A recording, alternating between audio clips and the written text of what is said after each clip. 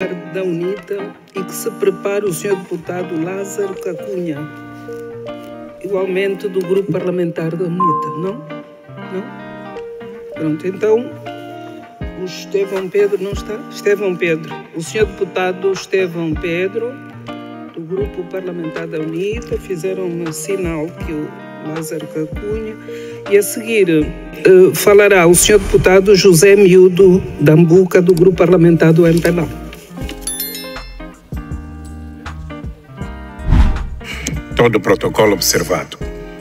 Excelências, os angolanos foram surpreendidos com mais uma lei que viola a Constituição nos termos em que se apresenta Lei da Divisão Político-Administrativa, com a vã tentativa de fugir às eleições autárquicas consagradas na Constituição da República de Angola. Os governantes vão tentando tocar a música para o povo dançar e pretendem impor-nos com esta lei a lógica do dividir para melhor reinar, como diz o velho adágio. Não respeitam o soberano povo e, pior do que tudo, ignoram a consulta pública prévia e séria.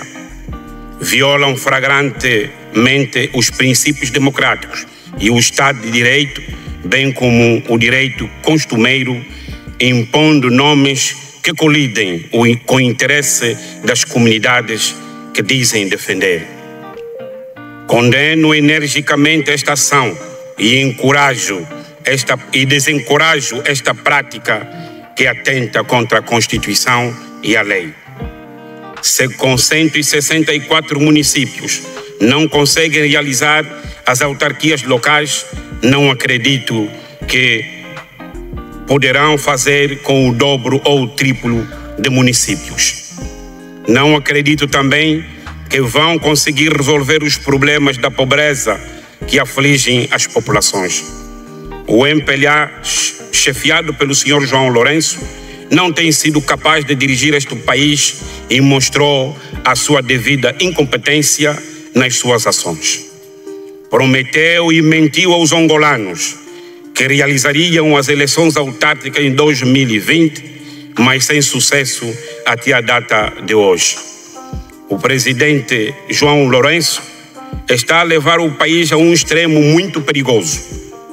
Deve adotar uma postura de humildade, de respeito ao povo e de menos hipocrisia. A divisão político-administrativa que nos é proposta aqui é a resposta clara de que os fundadores da fome em Angola não querem autarquias locais que permitem a tomada de decisões mais assertivas, pois nós entendemos que quanto mais próximas as decisões forem tomadas, melhor para o cidadão que vive no Alto Sul de Cabinda, no Xinguar, no Bié, no Luena, no Soio, em Maquela do Zombo, no Bailundo, no Tombua, no Ondiva, na Kibala, etc. Caros deputados, espero que não seja mal interpretado, porque o regime deu-nos uma oportunidade para chamar a atenção aqui o seguinte. Como quer dividir o território angolano, então tem a oportunidade soberana de resolver os problemas de Cabinda, que está em conflito militar desde o 8 de novembro de 1975. O acordo de paz assinado no Namíbia em 2006 com o Sr. B0MBAS, os cabindas não aceitaram e nunca se interessaram.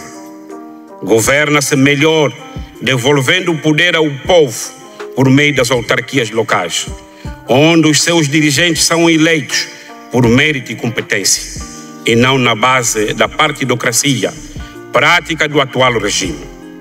As eleições autárquicas estão consagradas na Constituição da República de Angola.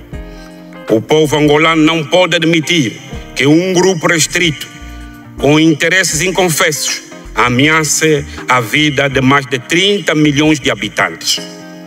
O povo soberano terá de tomar uma postura sem medo, assertiva e constitucionalmente consagrada para desencorajar essa atitude maléfica desse partido que está a levar o povo há 50 anos na miséria.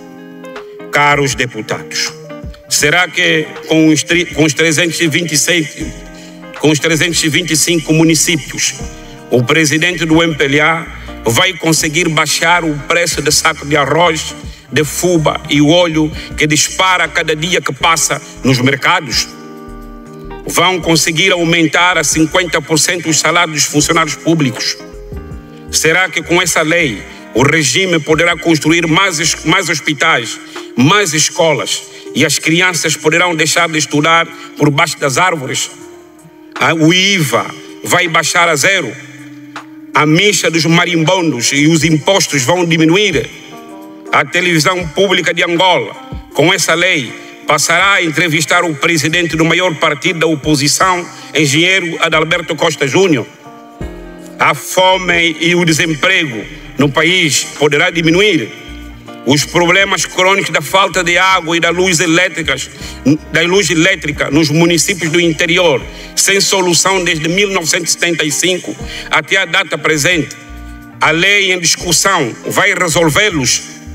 O presidente João Lourenço vai parar de esbanjar rios de dinheiro nas suas viagens turísticas, que nem sequer trazem benefício ao país?